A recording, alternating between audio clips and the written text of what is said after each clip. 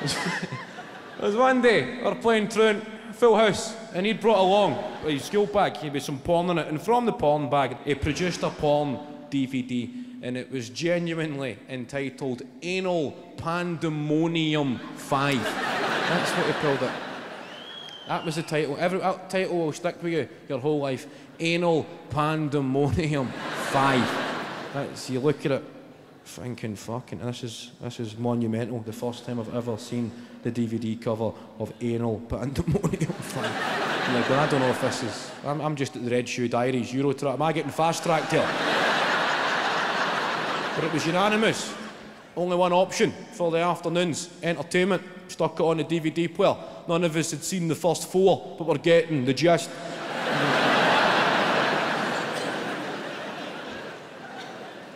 Everybody transfixed on it. Porno.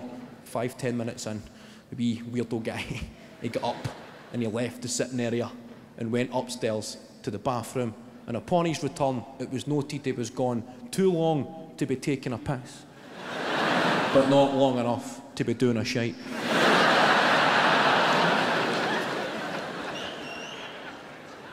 Accusations begin to fly. Anal Pandemonium 5 gets paused. Fucking pause that if we speak to this pervert here.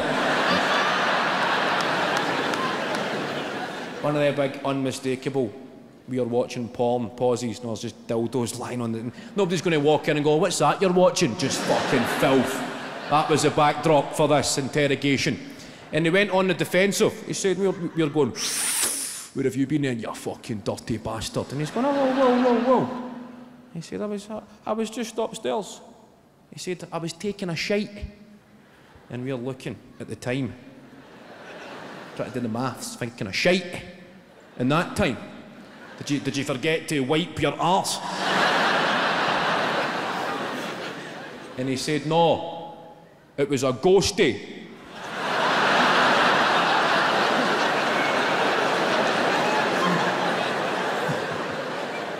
Immediately, we're on the back foot. We never even considered that an option. A ghosty. The perfect shite. Not one sheet of toilet roll required. Not a flush is needed. The environment does not get damaged in the slightest.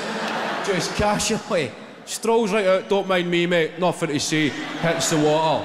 Cheerio.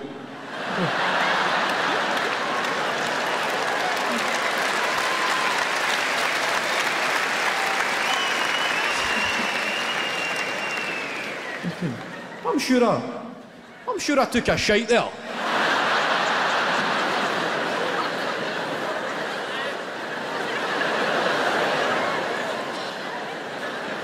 It felt like a shite. It smells like a shite. I needed a shite, and I no longer need a shite. But I cannot seem to locate a shite.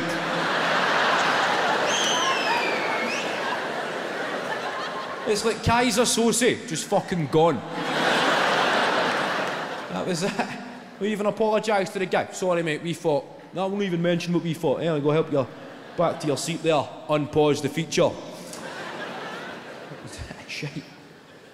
Big fan, I just realised I just said shite about 10 times. A shite's a great word, isn't it? Underused. It's only Scotland or Ireland we still keep that strong. Shite. I don't like shit. Shit's become a utility word, isn't it? Shite. Shite means shite. Shit means anything these days. Do you want to smoke some of that shit? Really digging your shit. I need to go home and pack my shit. You can never put shite in their sentences.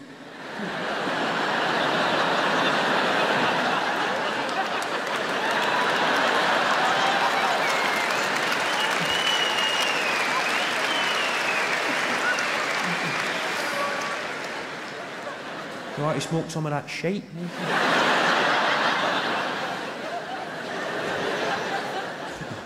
You're really digging my shite. You're going home early to pack your shite. Or poo. That's annoying. Adults that still say poo. Guys, can we stop the car? Really have to go for a poo. How'd you see your ID here? You're over 7 and you want to go for a poo.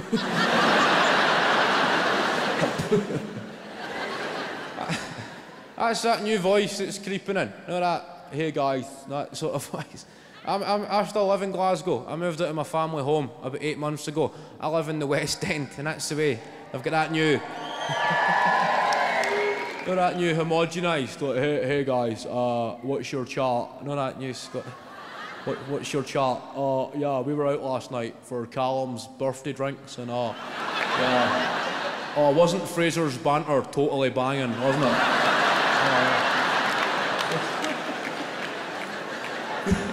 Fraser, it was Callum and Gavin, they're such a double act, aren't they? Their banter was on fire. Top chart, yeah, really top chart, top banter, totally top bants. All I remember was Rebecca bought me a Jaeger bomb, and then me and Gavin were planking in Burger King. I woke up this morning, I was actually dying. Top banter, top chart. That's the way they fucking talk. That's the kind of freaks I live beside these days. Top banter.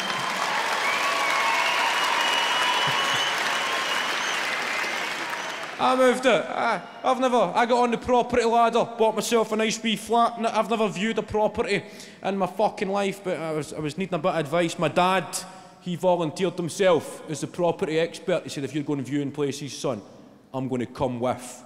Because what will happen is you'll walk into a nice wee flat, you'll get excited. The guy who owns it will see you're excited. Then the fucking price goes up.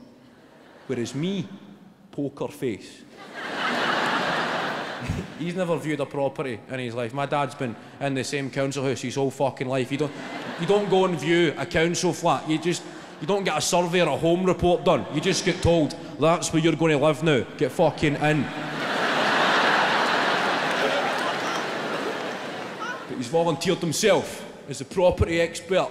Me and him are rocking up there. If you're this guy's gaff, me and him like fucking Colin and Justin walking up.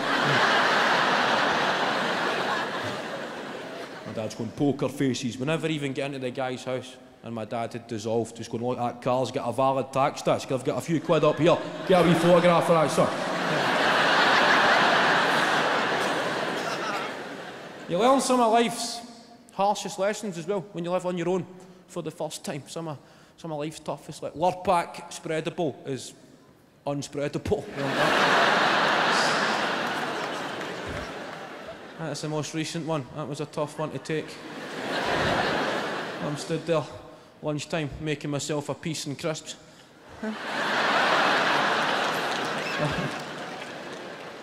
I have been nothing short of meticulous in my preparations. I've decided how many crisps I'm going to put on the sandwich and how many crisps I'm going to keep in the packet as a wee side dish.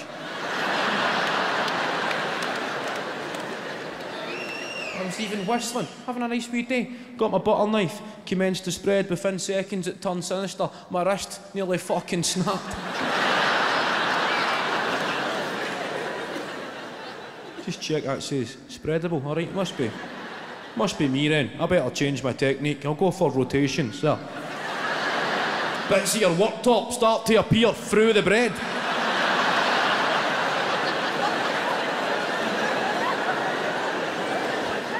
So to abort the mission, lunchtime just spent in the garden, eating half a packet of crisps, feeding the birds. There you go, lad. Even the pigeons are going, what the fuck happened to that, mate? Come here and look at us, lad. Try to feed us this shite. You put that in a fucking shredder, mate. How many more innocent bits of bread must be ripped apart before somebody challenges these bastards?